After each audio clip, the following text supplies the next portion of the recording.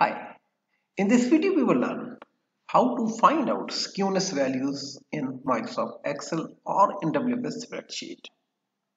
So here is my dataset. So it has four variables AC1, AC2, AC3 and AC4, and I am interested to find out their skewness values.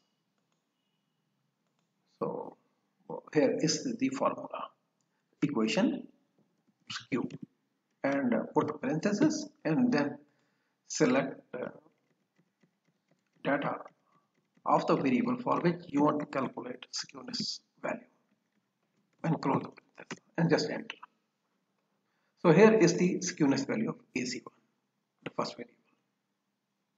Since all variables are in columns, so if I simply copy it and paste it in the following columns, so you would see it would automatically calculate skewness values of remaining three variables also. So as you know that if skewness value is 0, so that would mean, so the more values are typically what I would say making a bell curve. So ideally it should be close to 0. However, less than 1 is good enough, fine enough. So no problem with that one.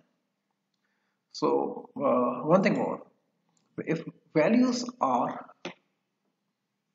positive signs, so that means more values are tilted toward the left side of the bell curve. And if value skewness is negative, so that what means more values are tilted toward the right side. So here in all these four cases you see here skewness values are negative. So negative means right side means toward the higher values.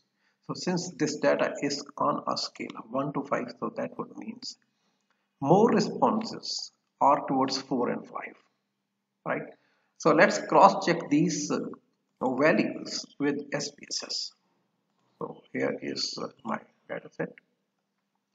So let me go to analyze, then descriptive statistics, and here I've already selected these four variables AC1, AC2, AC3 and AC4. In options I check only Kurtosis and skewness and uncheck all other options. Continue and click it. So here we go. So this is the table for skewness. I simply copy it and bring it here.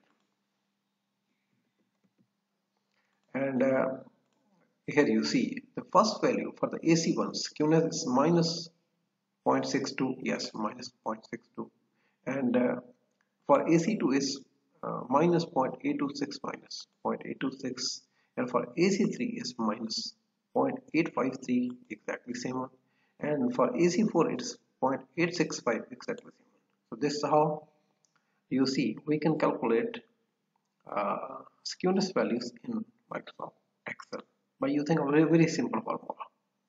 Thanks for watching.